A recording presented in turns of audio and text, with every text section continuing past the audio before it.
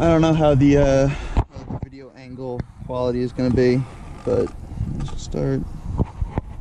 Reading, cool. I don't know how the video quality is going to be here, but haven't used a GoPro in a minute. But I just did 152. Azure lipos. Turning out a little different set of Azures right now. Making some adjustments. Car's pulling right a little bit on that last round. Almost took my feet out. Trying to avoid that. I'd rather the car pull left than right, to be honest. Because I got a double lane road here.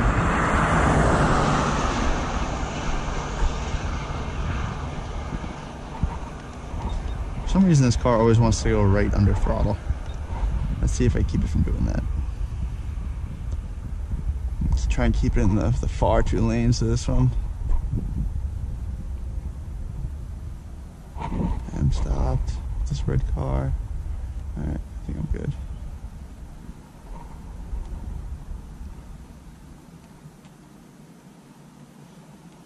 Bring it back, bring it back. Ooh, swirly again. Still wants to go right a little bit. That one was better, but still definitely going right. I was on it for longer too. Whew. Definitely had to drive it a bit though. Downforce is working now. That little wing I got in the back is doing its job. Whew, shaking.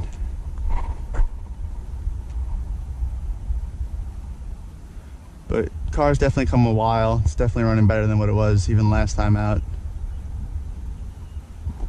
For sure. Yeah, it's definitely still pulling right. Something doesn't sound right.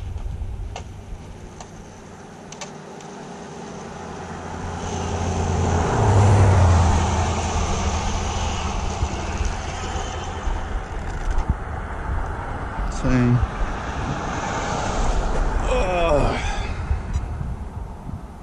I'm afraid to read. I don't know if I got the only GPS that takes like 4 hours to connect. There we go. Stop. Read. 160. Hell yeah. Just wanted to do a quick little breakdown of the Vendetta, just for after the run. Talk about the car a little bit. You know, it's basically a Vendetta, running the world record Delta Plastics body. I did have some problems with this body when I first got it. You can see here I had some wheel well rubbing both sides of the body and in the back. I spaced the car out, made it a little bit wider, just using some hub adapters or hub extenders, and then cut the wheel wells out. Nothing too crazy. Add some this little wing back here for downforce. This is 100% necessary with this body, because otherwise the thing ice skates down the road like there's no downforce. It's undrivable without having something in the rear like that. But anyways, pop the top off real quick. We got, you know, Steve new motor. I'm only running a Mamba Monster X 8S in it right now. I'm gonna put an XLX2 in it at some point. Just I had it laying around, so that's what I'm running. The diffs in this car are full hot racing, everything. Stock diffs, even the Arrma metal ones, I don't really trust to hold up too well. Running the hot racing center drive shaft. This is the older one. I'm going to switch it out to the new style one. I've heard it's a little bit better. This one is the second one I have in this car because they do wear pretty fast and I don't really trust them. Same with the hot racing spool I'm running. I don't really trust this spool. I have this little bearing collar on there right now to keep it from splitting because I've seen that happen a couple times. There's a guy in Germany who I know makes steel ones. I'm going to get one of those steel spools that he makes.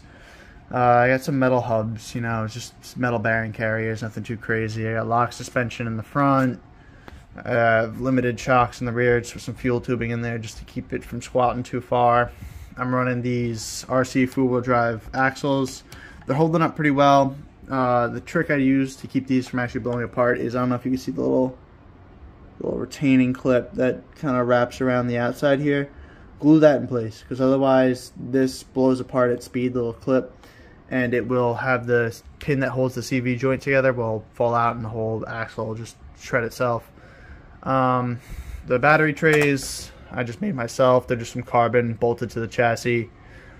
I cut the little front splitter down a little bit because it's just a little too flimsy for me. But otherwise, you know, the car's pretty simple.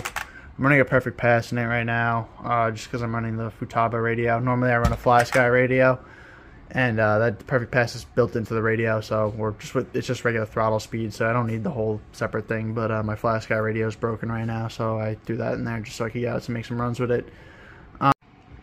One other quick thing I want to talk about is the lipos I was running today. The Azure lipos. These are the 8,000 milliamps.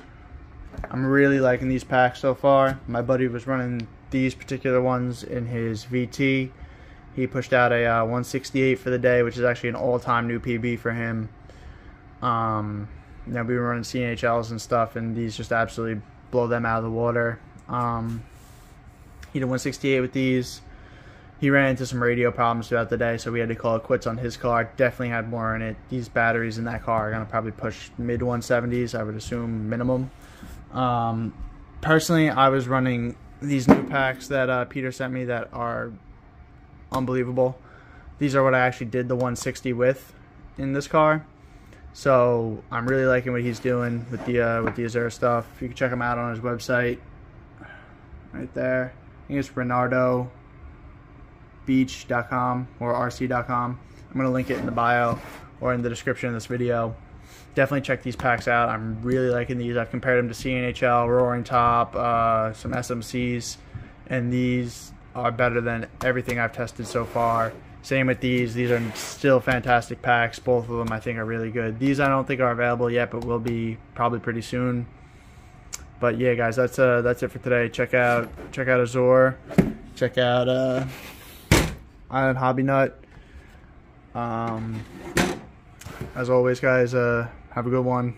Keep running cars. I'll probably post up some more runs of this. Hopefully this weekend I'll be able